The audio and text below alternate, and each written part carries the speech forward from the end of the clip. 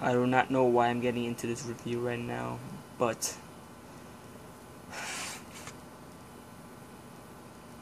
D4L. Terrible album. Terrible album. I don't know why. I got just fucking 2005 was that's that year of the snap. The snaps. It's just snaps. Fucking shuffle and snap. Shuffle and snap from side to side. I bet you can't do it like me. Nope. I bet you can't do it like me. Nope. I bet you can't do it like me. Nope. That fucking era was terrible. Ugh! Damn it. Looking back at that era, but holy shit. I don't know why I have this. I think I bought this. I don't know. I'm pretty sure I bought this at retail or something. I don't know. But either retail or fucking... Damn, I don't know why I bought this album, but it was a waste. Because I don't fucking listen to the shit no more. Especially Laffy Taffy, that stupid Laffy Taffy song. But in that time, 2005 was the time of, you know, the snaps. Snap, just the shake of the shoulders and snap. Just look up, snap, snap, snap. I don't know if I don't want that era to come back ever again, unless it's some good shit music, good fucking music. I guess I don't know. I don't think you could make a good music with just like the roll around snap. And they had the Chicken Noodle Soup song, and then they got fucking Them Franchise Boys, which I'm gonna get into because I bought that album too. Ugh! So yeah, let me get straight into it. D4L, Down for Life. That's actually the D4L's Down for Life. Okay.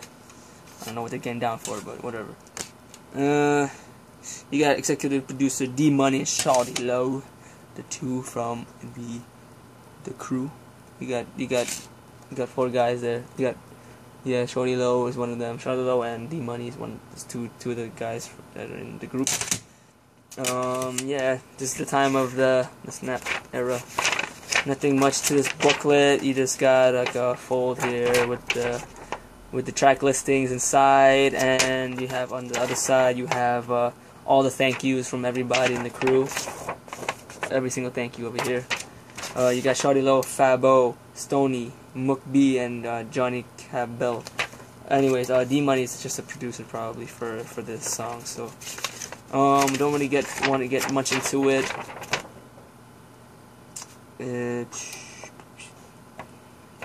But yeah, this is during the snap era of music that everybody was hyped about, and you know, it's done. It's long gone now. I don't think anybody really remembers it. But yeah, I don't know. I just still have it just because I bought it. I guess it's just gonna be in my collection. It's just gonna be sitting there. I get questions like, "Why did you get this?" and stuff like that, or whatever. But you know, from my friends tell me like, "Why did you even bother buying this?" It's like for like one song or whatever, 1 or 2 songs. But yeah, looking at the track listing, I remember back in the day, the only song I ever listened to a lot, many times, was the song, what the hell's not here? Well, oh yeah, I'm the Man. Just because at the end of the song, they have a really long type of, they leave the instrumental going on for like a good, like, 50 seconds. So I'm like, I fucking like it. Just the beat is like really, it's not, there's nothing to the beat at all. It's just the bass bumps a lot. So, and then it's like a nice cool trap feel to it.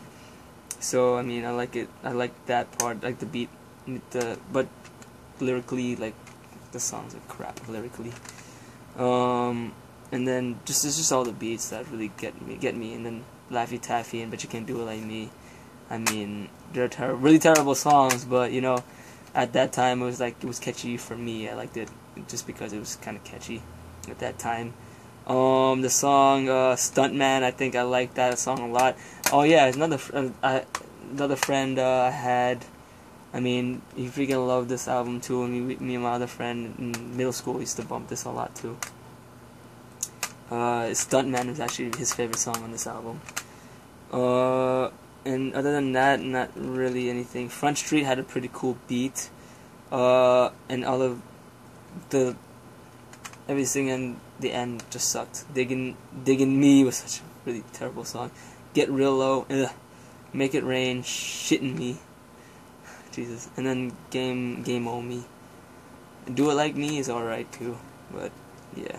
I got over this. It's like, I don't know what happened to them, but I think they're doing their own thing. Either they're doing their own thing, or it's just like they're not a group anymore. But yeah, this review's gone on too long. I just wanted to share my experiences with this album in particular, and just to show you that, you know, I have this in my collection for some reason. But yeah, other than that, that's pretty much it for this overview. Stay tuned for the next one. This is AsianBr0skii saying peace. D4L.